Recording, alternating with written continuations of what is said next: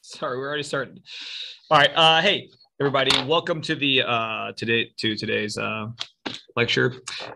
This from this point on, we'll be using Zoom. I'll be using Zoom to record the lectures and to upload and to share my screen and all that kind of stuff. And that will avoid the craziness of the high pitch squeal that came through last week when I used this program that I had been using for a while, Screencast-O-Matic. I used it all last year and it was fine, but then this year it's just started doing this stupid squeal.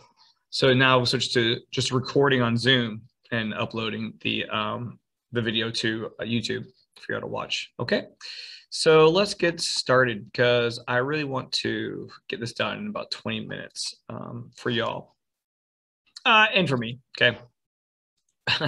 I have class that starts in about 25 minutes. All right, so you'll begin this week, if you have our 11:01 schedule, not 11:02. This week we have how to edit a paper, edit a person's paper from the community discussion board, okay? So let me show you what you're gonna do. You are here at our page, okay? I got a lot of people to send me their drafts. If you send me a rough draft, you might not see yours on here simply because, wait a minute, am I sharing my screen? I don't think I was sharing my screen. Let's go back. So here's the 11:01 due dates, okay? How to edit a paper. Right there, that's what we're doing. We're editing a person's paper from the community discussion board, okay? Now, new share, go to Blackboard. If you sent me your essay to use for this live edit, don't be offended if I didn't use yours, okay? Not because it wasn't good or whatever, but I did get a lot of submissions, okay? All right, so this week, what you do is go to lessons, go to lesson 2.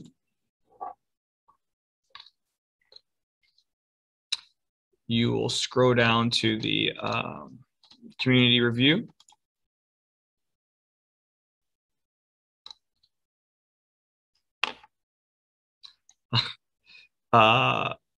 Right, this is not due yet. I am recording this in the future, okay? Hopefully here you'll see a bunch of submitted papers, okay? And what you'll do is you'll click on somebody's paper, okay? You will reply to them and say, hey, I will edit your paper for you, okay? Then hit submit. Once you've done that, no one else can edit that paper, okay? We want people to be able to, we want everyone to have the opportunity to get their paper edited. And people won't get their papers edited if everyone decides to edit the same paper. So now if you go on here and all the papers have already been accepted, have already been edited, okay? Give it a day if you can. Now, if you're on a tight schedule, like let's say this is like Saturday night and you only have this like one day, one night to get this work done, and every single paper has already been claimed, then you may claim someone else. Then you may claim the same paper. Then you may say, hey, I'm also going to edit your paper because there aren't any other papers available for me to edit, which is fine, okay? It's fine. Okay. So you're going to say, I'm going to edit their paper, okay? You're going to download their paper. Download it. Like here are the papers I've downloaded, okay? And then you're going to go back to lessons. And you're going to scroll down to, lesson 2. And you are going to download the rubric for the rubric for editing, okay? And you're going to click on that, and it's going to open up this document, okay? Now, one thing I did not add on here yet, which I'll add today when you see it, it will be here, okay? It's going to say editor's name, which is what you'll put your name. Okay, you put your name. So like me right now, I'm editing a paper. Someone put Jeremiah Byers, and then on the other side it will say writer's name. Okay, so like for this lecture, I'm editing this person's paper, whose name is Marie Cherie. That's not really her name. I changed it. Marie Cherie. Okay, what a creative name. I guess I should, there we go. Okay, and then I'll put, you put the person's name there that you're actually editing, okay? All right, so these are the things that you're looking for when you're editing someone's paper. MLA formatting. Last name capitalized and page numbers in top right corner of each page. Yes or no? You may leave comments if you want to, okay? Heading correct, yes or no? Double spaced, yes or no? No additional spaces between lines. Ooh, I'm gonna add this to it, which I will, by the time you download this will be updated. It'll be writer's first and last name. Let's see here, I just realized this. I'm switching back and forth, and I don't know if y'all can see that. You cannot. I am sorry. Zoom sucks in that way. I hate having to switch back and forth between windows. Okay, so this is the document that you downloaded. Okay. All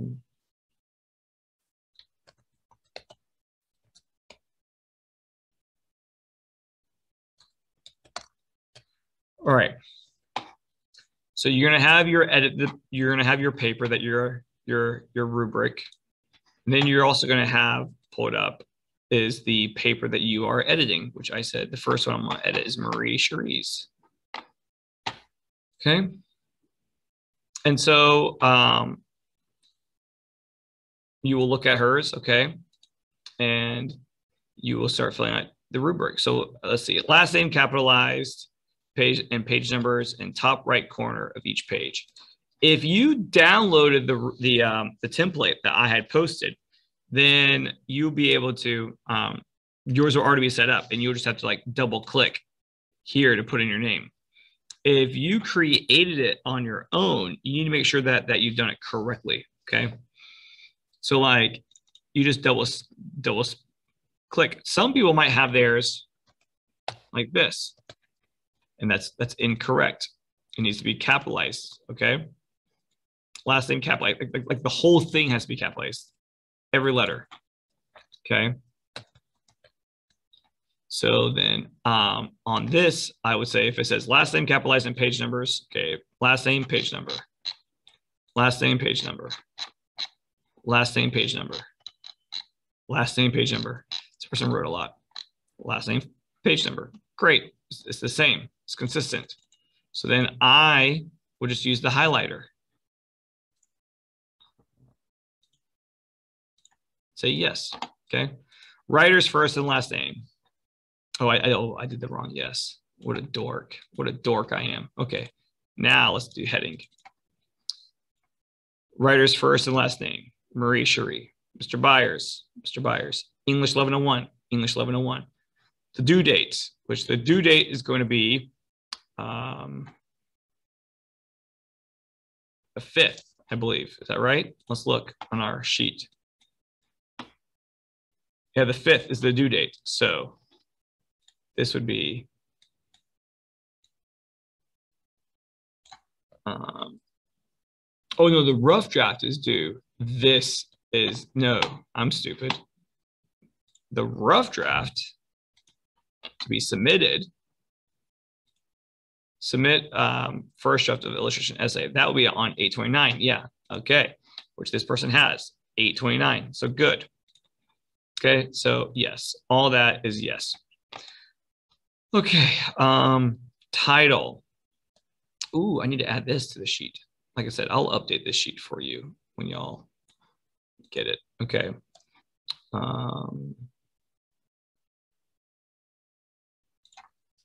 should be a title. Okay, all first letters of non-articles, as in in, article, small words, in, on, okay, etc. For all first letters of non-articles words should be capitalized. Should be capitalized. I'm just gonna spell that. I did, but luckily I have spell check. All right. Yes or no. So like when I'm editing this paper, I see that, look, the B should be capitalized, the R should be capitalized, the M should be capitalized, the T, S, P, I, N, no, T, and S. All those two should be capitalized. So I would highlight nope, no, okay. All right, double spaced. Now the best way this looks, oh no, okay. Best way to know if it's double spaced is do select all, okay? I do Control A. Control A is select all, okay? Then I go up here to paragraph. See paragraph? I go this little square, click. Okay, now this looks good. Line spacing, double, okay? Before 0, after 0. That's exactly how it should be, okay? This tells me that the lines are all correctly spaced, okay? If this was blank, that would be a problem. It has to say double, okay? All right, so double spaced, yes, it's double spaced. But sometimes though, just because it's double spaced doesn't mean people just don't get a little clicky with their paragraphs, with their with the enter button. D says no additional spaces between lines. Well, this is a big space. That's not how it should look. It should look like that. Okay, no additional space. This is the whole reason why we indent. You indent to indicate a new paragraph.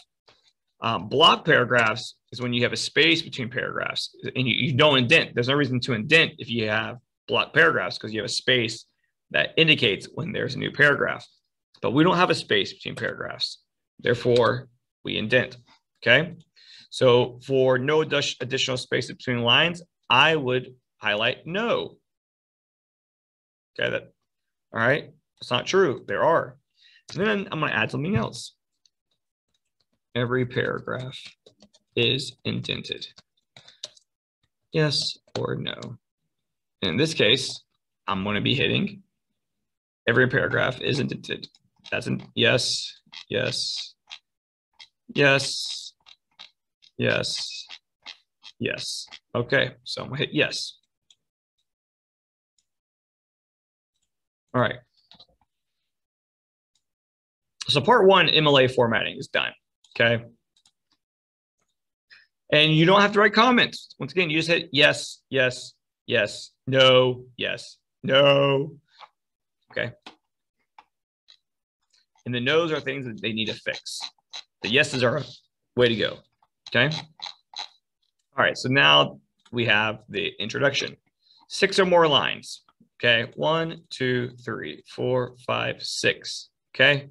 So we're going to say yes. There's at least 6 lines, which makes a good introduction. Contains a thesis statement. Okay. Let's see here. Best rock musicians treat social and political issues in their songs. Rock and roll and its rebellious yet influential members have persuaded the outcome of major issues in social and political history. Musicians have used their music to aid treatment and repair landmarks throughout history, such as racism, world war, and economic disasters. Boom, that's the thesis right there. Okay, I know exactly what's going to be talking about because look, first body paragraph, desegregation, racism. Then we have Vietnam War, okay? That correlates to war. And then economic disasters.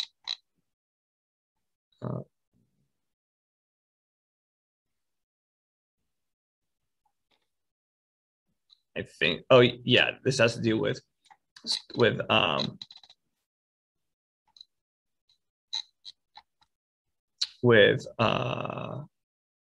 loss of food, curing hunger, change the world. Okay, that's economic because people are too poor to eat. Great. So that's a yes. All right, I'm gonna say yes. So introduction looking good. Okay. Raw culture ushered the way of desegregation began in the 1950s. All right. Desegregation. So it's helping with racism. Then we have Elvis Presley. That's specific. Separate but equal. Okay. We have specific examples of songs. We have specific examples of the people. All right. Cop killer. Okay. So look, when you editing this, all right. I'm not going to have you necessarily edit for grammar because not everyone knows grammar. Okay. Now, when you're editing this, I do want you to actually read every line to make sure that it makes sense. Okay. That it makes sense, that you understand it. Okay. And as you're doing it, you want to start marking off like, okay, it has a claim. Yes, it has a claim. And the claim here is anything before the specific examples. Okay. So here is the claim. And then we get straight into the examples, which is great. So that's less than 20%, which is great. Okay. Yes. Does it have support? Yes, it has support. Okay. Oh, this right here should be C. Has analysis. Okay. So our support is, we have Elvis Presley. Okay. Now this line is support, is analysis. His bold breakout into rock and roll resulted in a shift of the then stereotypical beliefs. Okay. So we have the example and then we have the effect. Support, that's analysis. His influence held open doors for acceptance. That's analysis. During this time, Nina Simone. Okay, some more support. All right. They kept saying go slow, to quote lyrics from the song. She's referring to, all right, so now this is analysis, analysis, analysis. So, it's pretty good between an example and then explaining why that matters. Okay. So I'm just going to say this person did a good job of integrating support with analysis. There's some support and then there's some explanation, support, and which is totally fine. So I'm going to say yes to both of these. Okay. To all of these. This looks good. Body paragraph 2. All right. Lowest points in history. The duration of the Vietnam War produced some of the greatest rockets of all time. Okay. So, I think that this claim is weak, okay? And so I might say something like, be more specific about times of war rather than lowest points, okay? All right, I'm not requiring you to write comments, but I think if it might be helpful for you to write comments to the people, okay? All right, then we get down to, this is our first support. So, okay, I'll read it.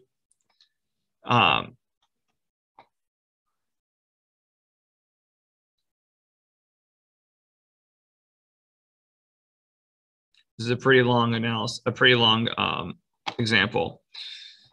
So, support is the example. The analysis is the explanation. Okay. Envision. Okay.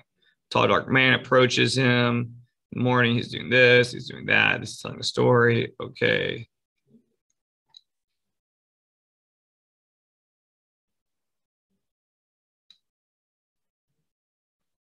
Okay. So that's a pretty large chunk of support. Together, musicians of peace and musicians of support help Americans express opinions the way better understand the other side. Through emotion and musical freedom, people are able to begin the much needed conversation about the happening conflict that tore apart the fabric of politics. So like to me, I think if I was reading this, I would say this is a lot of support and not a lot of analysis, okay? So it has support, yes. No more than 30% of the paragraph, no. Does it have analysis? Yes. Is that analysis at least 50% of the paragraph? No. So that one needs to be worked on a little bit, okay? Paragraph 3, same thing, okay? Do the same thing, okay? Conclusion, do the same thing. Number of words, this has 1350. I'm gonna type in 1350. All right, and it needs to be at least 600. So yeah, they're in the range. They're okay. They wrote more than they should have. It's okay. They wrote more than they needed to. It's a better word I should have used. Okay. So then once this is all done, once you've done your yes, I didn't read this third body paragraph for y'all. I'm just assuming, I'm just imagining. Okay. Yes. All right. I would save this.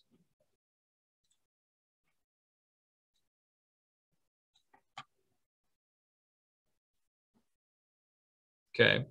And then I will. Then you will, let's see here. Okay, so once you're done with that, once you're done with your document, okay, you go back to the discussion board. You go to your partner right here. All right, and you should, let's see here. Yeah, then you attach a file. Okay. You attach the document that you did, okay? You can do, the person's name, whatever, and then hit submit. Okay, so that way they can look at your response. Then you go to lessons, back to lessons, lesson 2, scroll down to where it says peer review. Okay, and this is where you will submit you'll submit the same document, okay? Heading and paper. All right, and then maybe if you could put your name, all right, whatever your name is. Let's say you're Oliver Plath, okay? So that way I know, I just want to make sure that I get you the right grade. Oh, wait, hold on. What's wrong? Okay, browse my computer. Maybe because I'm not a student, or maybe you shouldn't write anything there.